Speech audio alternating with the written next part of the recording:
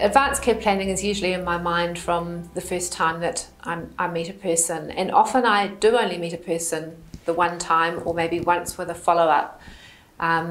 So in my mind I'm thinking about that person's care now, but also what the possible trajectories might be into the future and what their care may be and what's going to be really important for them.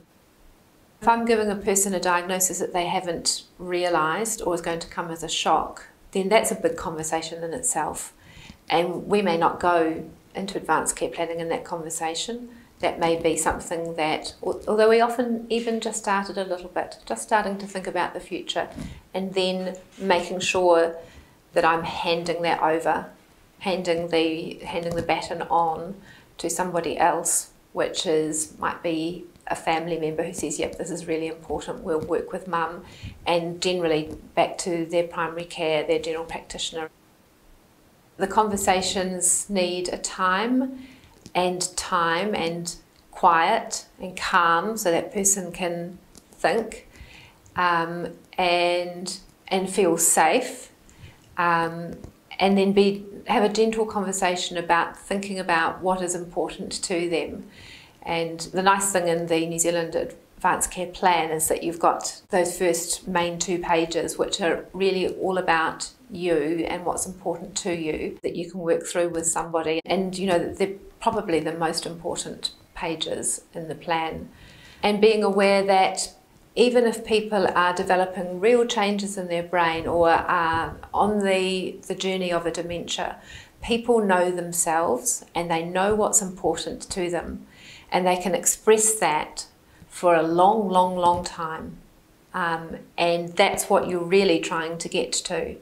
And if you've got a person where you're not sure if they understand or can remember, but you have that conversation and then you have the same conversation again, maybe they don't remember the last one, but they're consistently telling you the same things are important, and then you have it a 3rd time and they're consistently telling you, then you can feel pretty comfortable that what they're telling you is what's really important to them.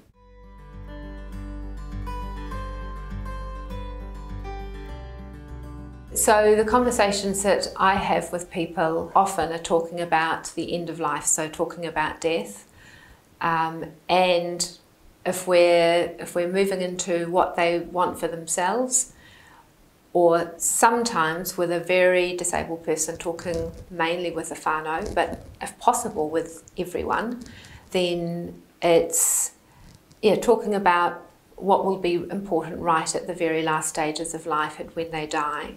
And in fact, sometimes that's where people want to start because it's quite a concrete thing that they can think about. And sometimes people's fear, some people's biggest fear is dying, but some people's biggest fear is losing their independence. And so you go to a place where they can manage the conversation. And if they feel that, oh, I've managed that, then you can go to a different place in the conversation. Thinking about whether a person still has the capacity, the mental capacity to make an advanced care plan.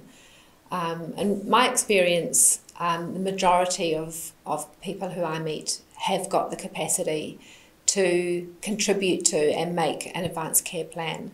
It's giving them the time and opportunity and having somebody walk along with them and then help them write down their answers, or write down their answers for them so that you end up with something written down. Because the conversations are really important, but the gift is when it's written down and it can be referred back to when it may be needed one day.